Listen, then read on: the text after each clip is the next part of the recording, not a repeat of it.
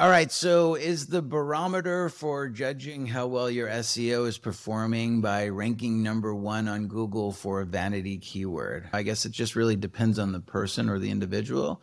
But in most cases, it's not the barometer to measure success in terms of SEO. Just because you rank #1 on Google for a term that you search for doesn't mean that you also rank #1 on Google for all the semantically related associated words about that page. So you're never going to rank #1 for all of the keywords. There's always going to be something that you type up that you don't rank #1 for.